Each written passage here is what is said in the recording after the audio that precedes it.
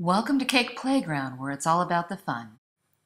This tutorial is on Isomalt Butterflies. I've used them here on this cake. It gives a beautiful sense of flight.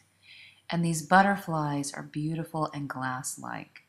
We're going to do two methods today, the wired butterfly and the butterfly on the wooden skewer. Both will make beautiful additions to your cake. You will need the following equipment: gloves to protect your hands, cotton and non-latex. Mats to protect your counter, a thick vinyl mat. Silicone molds, here by Cake Connection. Pre-cooked and colored Isomalt sticks, here by Get Sassy in Ice Blue. A glass heat-proof measuring cup. A small butane torch. Either floral wire Engage 24 or wooden skewers. Silicone mat. And other equipment including a gum paste tool, all shown here. Start off by breaking the Isomalt sticks into the heat-proof glass cup.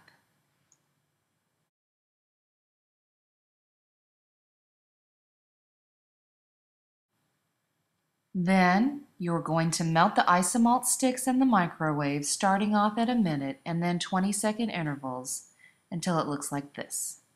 Pour the Isomalt into the silicone mold. You see I've already done the one on the left. Start at the top and pour down.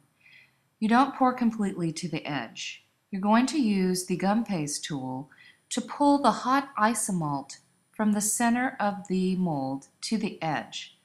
But do make sure that the Isomalt does go all the way to the edge and all the way to any of the nooks and crannies so it looks completely finished. Let the butterfly wings cool on the counter until they are firm but not completely hard. You will unmold the wings when they can easily come away from the mold. I'm going to give you an example here of unmolding too early. You see here that the Isomalt is not quite firm enough, so it wrinkles when I try to pull it away from the mold. But you can fix this and other mistakes with a butane torch. Be careful with the torch, it's really hot. So what you're going to do is put the butterfly wing down on the counter and just have a light hand with this torch. Just lightly brush it and let the Isomalt melt into itself. If you have some rough edges, you can also try fixing them with the torch as well. But just lightly touch it and let the Isomalt melt in. If you find though that even after trying to fix the wing, it's still not looking the way that you want to, you can always just take the Isomalt and put it back into the measuring cup, remelt it and remold it. If the wings are not completely hard when you remove them from the molds, you actually can bend them slightly, but be careful, if it's too cold they will break. Once you've bent them to what you want them to be, then place them into a shaping cup so they hold their shape while they harden. First, I'm going to show you how to form the butterfly on the wire. So put out your non-stick silicone mat with the wire and the two wings. Place a small dollop of the melted Isomalt.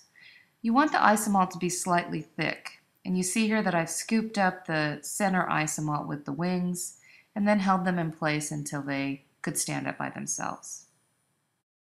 Let the butterfly cool on the silicone mat until it is completely hard, and this is what it looks like. Doesn't that look great? It'll look beautiful on your cake, and this is how I've used it on our panda cake. I'm also going to show you how to form the butterfly on a wooden skewer. So you place a small dollop of the melted Isomalt on the silicone mat, insert the skewer into the Isomalt, and hold it until it can stand up by itself. Now these are wooden skewers like you'd use for shish kebabs. In order to form the butterfly, put another dollop of the Isomalt, scoop up the butterfly wings, and you can actually use forming cups or something else to hold up the wings until they get hard and can stand up by themselves. Now you're going to take the skewer with the dollop of Isomalt, stick it into some warm Isomalt, and then essentially glue it onto the back of the formed butterfly. Hold them together until they're hardened and can stay together by themselves. And here we go. This is the finished butterfly on a wooden skewer. And I'm going to show you here how I have used this on my butterfly and blue flower cake. You can see here that it gives a sense of flight. The skewers are great for sticking the butterflies in the side of the cake. Thank you everyone for joining us in this tutorial. Please come to CakePlayGround.com for further tutorials, equipment list, and links. Cake Playground, it's all about the fun.